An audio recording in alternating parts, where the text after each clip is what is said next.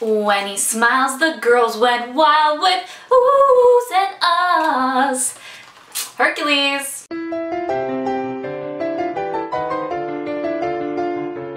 Hey guys, this is Morgan with the Rotoscopers, and today I am doing an incredible Blu-ray review. Hercules. Finally, Hercules has been released on Blu-ray, and I'm really excited about it. Hercules is one of my favorite Disney movies. It really means a lot to me. Hercules was really the predecessor of having pop culture references in animated films. Yes, Aladdin had it to an extent, but I think Hercules really owns it. And people say this dates the film, but I actually think this really makes the film. I think the references are hilarious. Hey Mac, want to buy a sundial? I love it. I laugh every time I see this movie. I still think this movie holds up. I love the characters. I love Hercules. He's really awkward, he's unsure about himself, but he has so much greatness and potential in him that you just want to root for him. He's just such a different Disney hero. I love all the characters in Hercules. Pain and Panic, Hades, Zeus, Megara, Meg, my little nut. Meg. I'm surprised Megara doesn't get as much attention nowadays as she deserves, because she really is a very headstrong female in a very much good way. But she's not an official Disney princess, even though Megara totally was a princess in the original Greek and Roman mythology.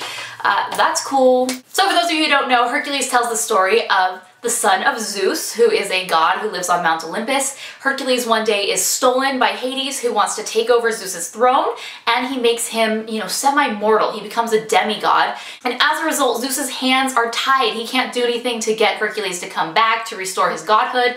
Hercules has to do that himself. So Hercules, as he gets a little older and he's in his awkward teenage years, he discovers his true identity as, this potential to become a god, and then he goes on a path to become a true hero. And the movie is so good. Look, I'm getting goosebumps right now because I just love Hercules, and the songs in this movie are great. They really played up the Greek chorus that was famous in a lot of Greek tragedies and plays, and the Greek chorus really holds it throughout. So thumbs up for the music, thumbs up for the story. I'm a little bit baffled at why Disney seems to ignore this movie altogether. Largely, they just kind of ignore the fact that it exists. And that is true of the Blu-ray. The Blu-ray really has nothing to offer. There's no new bonus or special features. It's just the old stuff repackaged, but at least we get it in HD. For the most part, the HD conversion is really good. There are some, macro blocking and a few issues, but that's really only if you're really keen, you're gonna notice it. Otherwise, you're gonna be like, this is great. So there are only 3 bonus features on here, which is a shame. They're from the original DVD release. One is the making of Hercules, which is a thumbs up. I'm always glad to watch those. The next one is really bizarre, and I don't understand it at all. It is a music video. Yay! But no, because it's Ricky Martin singing No Importa la Distancia. What? Where's Michael Bolton? Wasn't he like the big thing? Like, this is so bizarre. This is an English Blu-ray release, and yes, I know it has other languages, but why the Spanish version? Why not the English version? I don't know if they couldn't get the rights, but then again, this is Disney's song and they shot the music video, so whatever. I don't know.